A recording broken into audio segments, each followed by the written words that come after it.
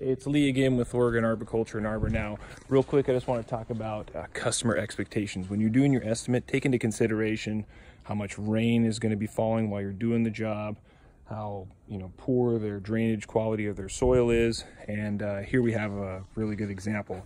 So on this property, we took out 12 medium-sized trees all around the perimeter, and you can see how much damage there is to the ground as we were going through. And this is mostly a stump grinder, but some of it is just dragging and driving your dollies back and forth, getting all the wood.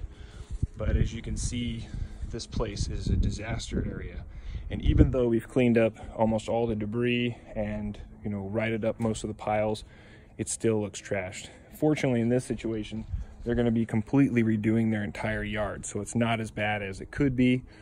But this is something to think about. Let them know how destroyed their yard's going to be before you get started, because if you don't, you're going to leave them with a different expectation than they're going to receive. If the expectations aren't met, they're not going to be happy with the job, and you always want your customer to be happy. All right, check in next time.